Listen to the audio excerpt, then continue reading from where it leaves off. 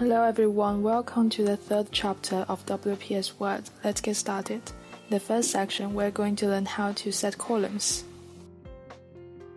When we typeset the document content, what should we do if we want to divide the content into columns? Columns are a function of page layout. Its location is at page layout column. It can be divided into 1 column, 2 columns, and 3 columns.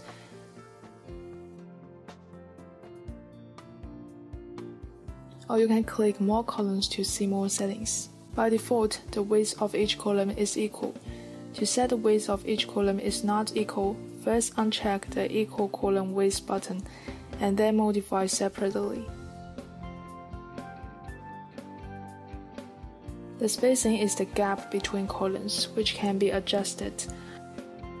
Check the line between to add a line at the spacing of each column. There are 2 options to apply to: the whole document and this point forward. Suppose we divide the whole document into 2 columns. Select the whole text and click 2 columns, and you will see the effect. This is the end of this section. Thank you.